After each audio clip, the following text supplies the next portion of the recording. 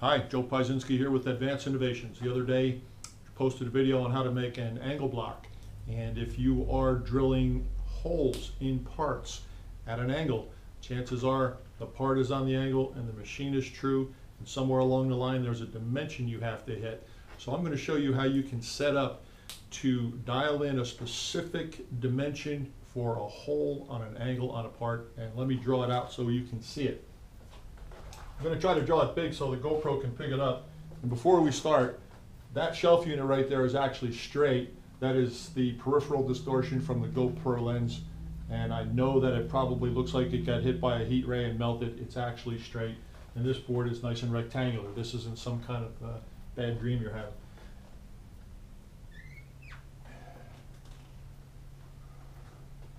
Install the part in here.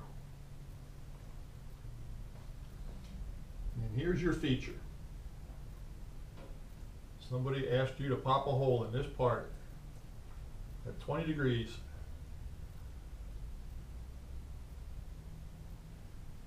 At a given dimension from this corner to that point, in it goes. The dimension is here. A lot of people are going to say it's no big deal. I am just going to take an edge finder and bump up against this corner and move over a given dimension. Show you how that works. That is not quite 90 and it's going to bother me, so I'm going to straighten it out. Alright, that is much better. This is the dimension given on the print, right here.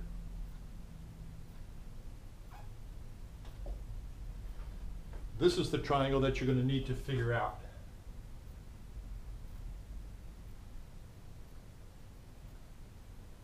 Right there. So you have the information you need to know what this move is.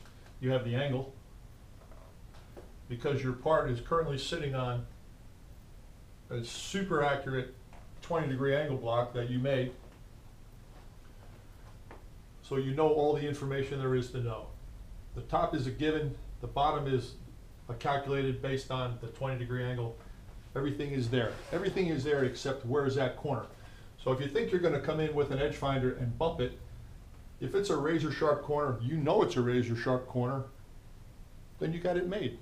Bump this edge with your edge finder and move over based on that triangle right there. But if it's not a sharp corner and you debird it, you have a broken corner, and now that triangle went away because you just wiped the nose off the place where your edge finder should have hit. So now what do? Let me show you a trick on how to do this. This is a really good trick. Take a parallel or a piece of material and clamp it to the end of your part. Squeeze it on the end of your part, okay?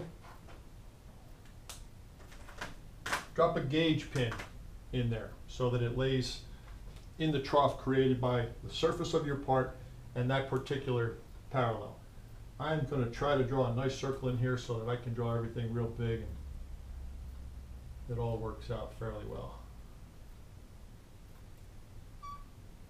Ah, not bad.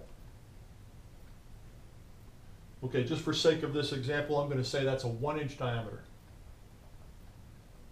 which is fairly large. I personally would probably use something smaller like a 400 or 500 drill blank, because I have a bunch of 1/2-inch drill blanks in my box. Roll it across the surface plate, make sure it's true, and then stick it in there. Okay, so that being said, radius 500. When you bring your edge finder down and you contact this pin, it's going to hit the tangent point of that pin out here, straight through to center, okay? So we know this is 500 because it's the radius of the pin. You know what this is. Now all you need to do is find this right there. And this is where it may get a little tricky. If you strike a line parallel to your parallel, no pun intended, through this pin, it's going to look something like this. And it's going to end up on the other tangent point.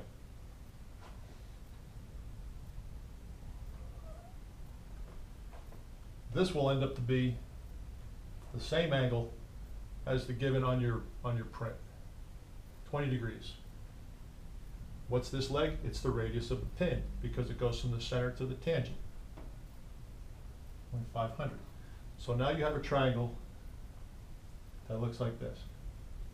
And if you do this quite a bit, you don't have to draw it down. You'll just come up with a couple of triangles and a couple of numbers that you subtract from each other, and all of a sudden you found your point. So you have a 20-degree triangle with a long leg of 500. Now, why is that important? Well, when you go to your tool tables or your functions in your trig book, if you got that Illinois Toolworks book that I told you to get, because that's amazing, gotta have one. These are the values that you're going to come up with. This is going to be 0.4698, and that is 0.500, which is this one, times the cosine of 20 degrees will give you this.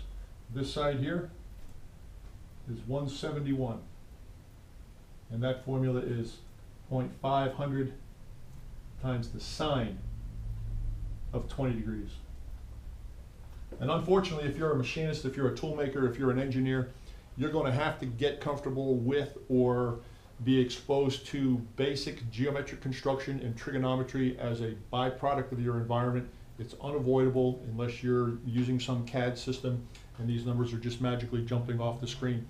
You should be able to figure this out sitting at your bench with a calculator and a trig book and just make it happen, because we don't all have computers and fancy software sitting on our desks. Trust me, I cut my teeth on this. I know this is not easy, but once you do it, you look at it and you laugh and you wonder why you were ever afraid of it. Okay, you have your triangle figured out. You only need to figure out this one triangle to position that pin, because okay, the long leg of the top triangle that we just figured out is 500. Well, guess what? This one right here to the point is also 500. It's the same triangle, exactly. If you were to take this triangle out and plug it on right there, you've got a 20-degree nose angle, 20 degrees, 500 long side, 500 long side. How do I know that? Because the radius that makes contact at the tangent up against that parallel, that's 500. Drag it down, there it is, 500. Exact same triangle. Now, if you have all these values, you have everything that you need to find this point. How, you say? Okay, well, here's 0.171 here, 500. So you know that this resultant side is 500 minus the 171. And if you were to just make a dotted line down here,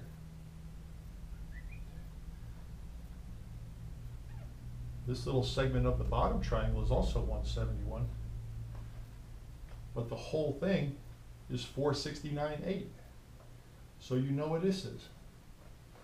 So if you take this dimension right here and add it to this dimension right here, you have your shift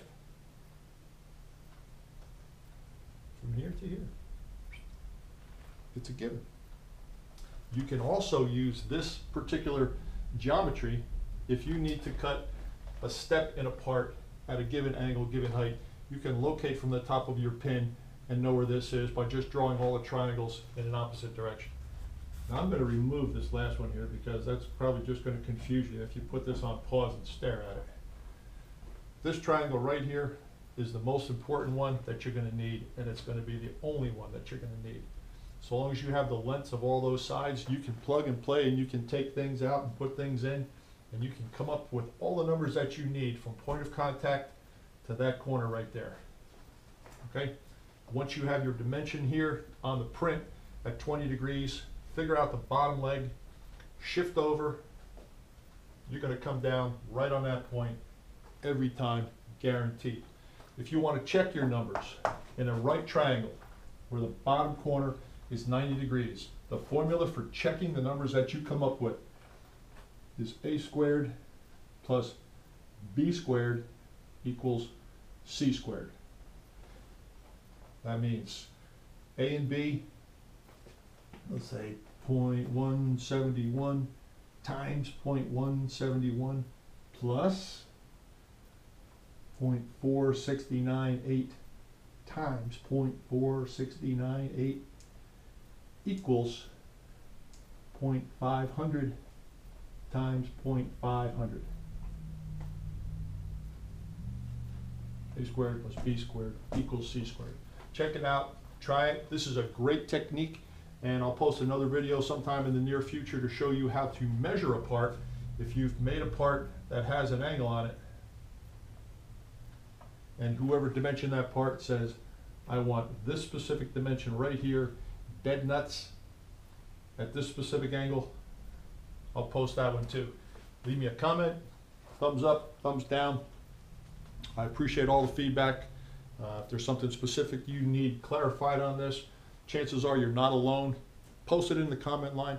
I'll get back to you. Thanks for watching. Thanks for subscribing. I'm out.